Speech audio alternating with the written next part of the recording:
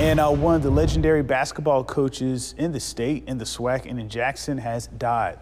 Lafayette Stribling passed away recently. The very dapper and sharp-dressing head coach led Mississippi Valley State to multiple NCAA tournament berths and SWAC championships in the 80s and 90s. He also led Tougaloo College to 7 national tournaments, to five national tournament appearances in his 7 seasons before retiring.